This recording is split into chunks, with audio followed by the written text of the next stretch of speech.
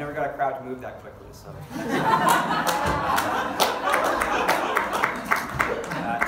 For those of you that don't know, I'm Noah.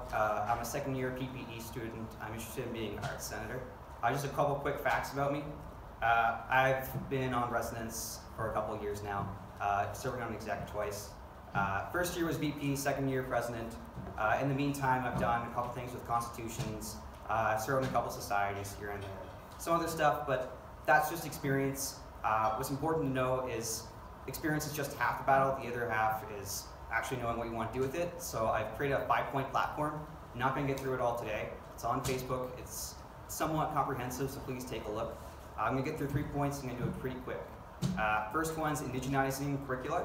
So as we are celebrating the year of Indigenous Knowing, it is important that we continue to indigenize the university.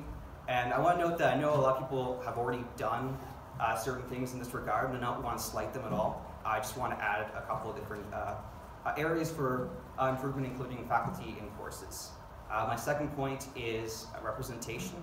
So not a whole lot of people quite understand what an arts senator does, and to be honest, for the longest while, I didn't either.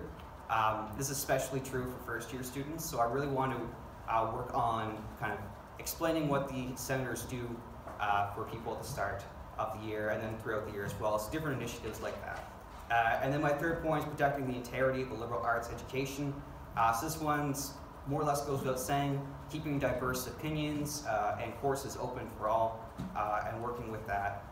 So indigenizing is just one area, but really open to anything for that matter. Overall, I just encourage people to get out and vote. There's a lot of great candidates, and thanks for listening.